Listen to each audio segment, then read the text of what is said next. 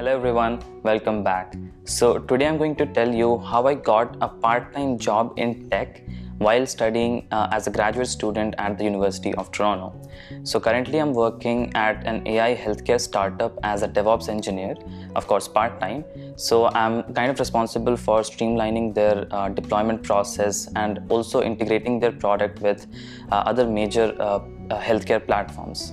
At this position, I've been blessed with online work, so I don't have to commute to work, and also the work hours are flexible. So I don't have to work for a fixed time of, let's say, 4 hours every single day. Instead, I could work for, let's say, 8 hours on weekends and 1 or 2 hours on weekdays, depending upon my class schedules and assignments. International students often take up part-time jobs to cover some expense.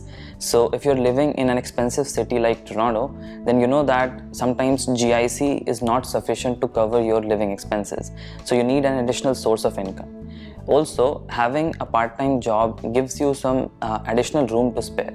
So let's say you find a jacket in a store and you really like it, but you don't have the money to buy it. So having a part-time job gives you a bit of extra room so that you can spend more, you can eat better. So currently, because I have a part-time job, I'm able to not just cook and eat inside my house. I'm also able to go outside and eat sometimes just to maintain the sanity. Most often, international students go for cashier jobs at Walmart or a barista job at Tim Hortons or Starbucks. Now, there's nothing wrong with such jobs, but if you take up part-time work in a field or area which is directly related to your career, that will go a long way. So for me, it's tech and cloud engineering because that's what I'm interested in right now. So I've taken a part-time job in such a field. But if you're into a research program, let's say in chemical engineering, then you could apply for positions like lab assistants or research assistants.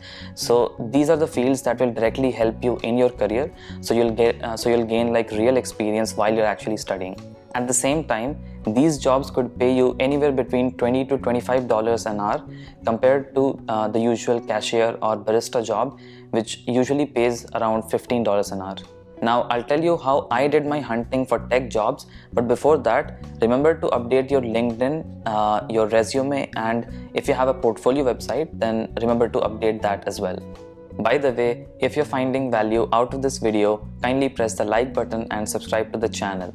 It helps my videos reach more people and motivates me to keep making videos like this.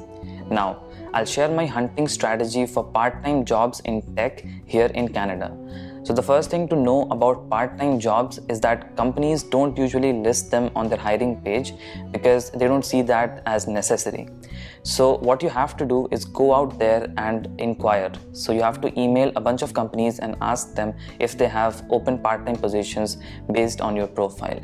And the ideal type of companies for this are the ones that have less than 50 employees. So I'm talking about small scale startups.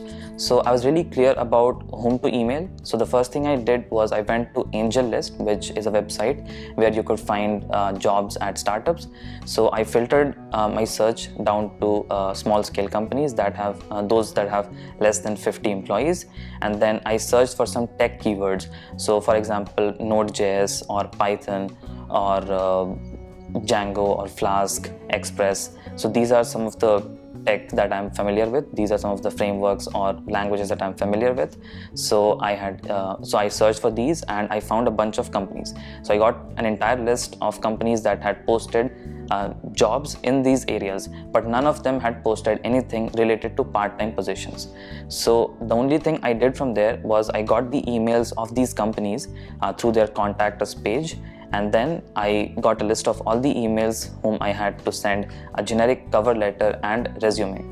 So I emailed all of these companies with my cover letter and resume. And do keep in mind that I didn't tailor my resume or cover letter for any of them. These were all generic resumes for me, and I just emailed them inquiring about if they have any open position for me based on my profile. So this way I emailed about 150 companies.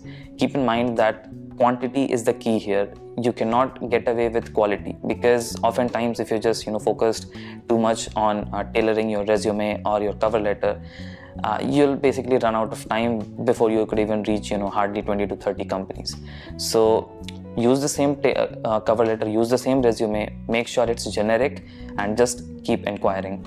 So I emailed, as I said, I emailed about 150 companies, and out of that, I think I got around 10 replies, and through that I just signed up with the one I got the first. So I did all of this process before even coming to Canada while I was still in India. I think it was when I had about 15 or 20 days remaining before I was going to fly.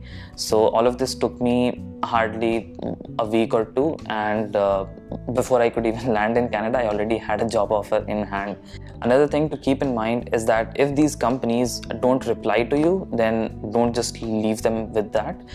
Do write a reminder every week. So if you're sending your email every Monday, then make sure that after a week, if they have not replied, you should write a reminder asking them to just consider your request. And if they don't have anything, it's totally fine. They can just tell you. And if they don't reply even after 2 or 3 reminders, then you can easily drop them off. Also, the reason I'm telling you to target small scale startups is because they don't actually have a proper hiring process. So they're not going to grind you through interviews after interviews. So usually it just revolves around, having a conversational interview with you, getting to know you, and then if required, maybe just another technical round. If you instead apply at a tech giant, then you have very little chance of securing a part-time role, because they don't usually have such roles, and they have a very rigid hiring structure. So they can't just produce a position out of nowhere and just take you in. So that is the reason why you should go for small scale startups as opposed to big established companies. The hiring process usually involves a technical interview after a conversational interview. I was lucky in the case that I did not have to give a technical interview.